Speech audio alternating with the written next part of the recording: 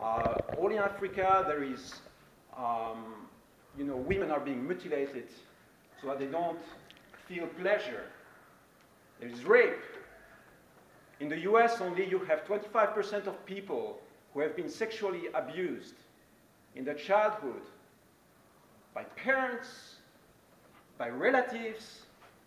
It's a freaking nightmare. We have to do something about it. And this is what this vital sex ID is about. It is about creating patterns of sexual activation that really work on the long term.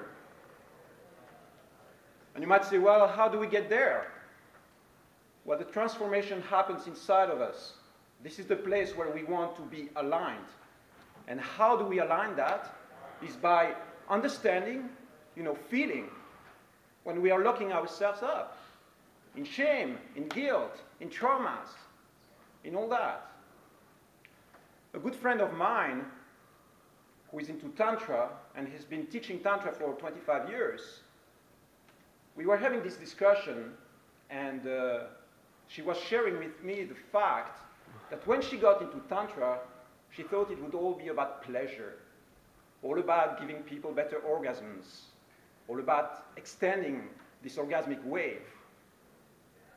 And what she realized after a few years of practice is that it was all about healing, healing the traumas, healing the pain, getting women and men to get simply comfortable with physical touch, with intimacy.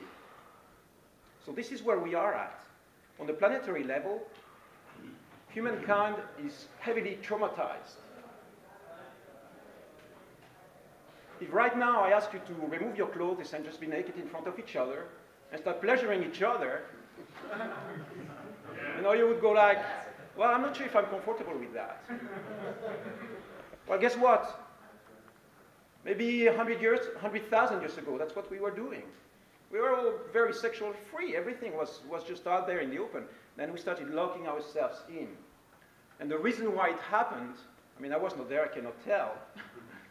You know exactly what Ross was saying earlier, but I have a theory about it. And what comes to mind is really the fact that it was getting a bit of a mess. Lots of children being born in environments that were not secure, no family nucleus. And so I have the feeling that at that point, nature, society started designing patterns to limit a little bit sexual activity, to direct it. Somebody came up with the idea of the Ten Commandments, and it says, well, you shall not commit adultery. Why? What's the purpose? Because it was creating too much conflicting situations. It was becoming unsafe for the children who were being born, and so on. So at one point, all these patterns that were created in society by human beings like us, they were justified.